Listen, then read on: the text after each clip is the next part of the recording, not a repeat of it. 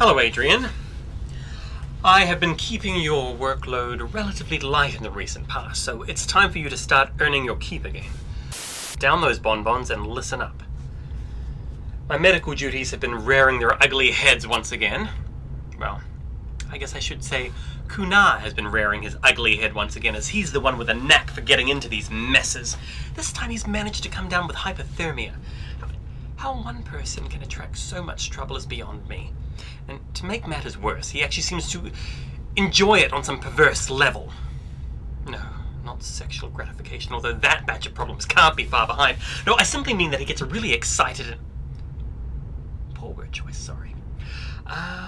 Let's just say that he's led a very sheltered existence thus far, so anything that happens to him is like an interesting curiosity. He's like a baby chick, except one that talks a lot and likes to play the bagpipes.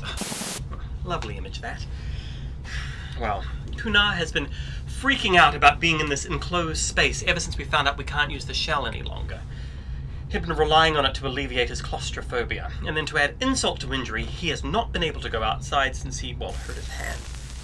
So I, out of the goodness of my heart, spoke to Liz and convinced her to take him out with her just to get him outside the Heracles for a bit. I mean, I figured with her there to keep an eye on him, nothing much could happen. I mean, he's tethered to the ship, for Christ's sakes. I mean, what could go wrong? As it turns out, plenty.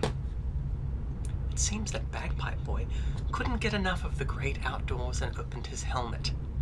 Yes, I know, it's unbelievable, it's a friggin' vacuum out there!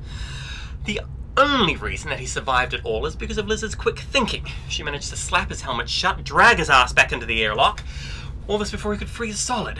But now he has a litany of new problems, hence this message.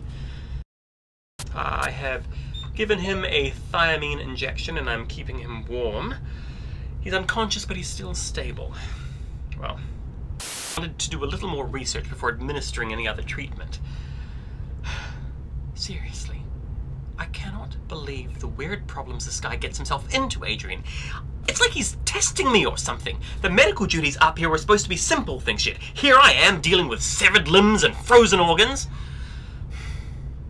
See what you can dig up on hypothermia, won't you, dear? I mean, the onboard database is woefully lacking.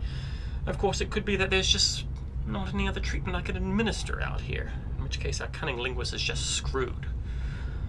Get to it.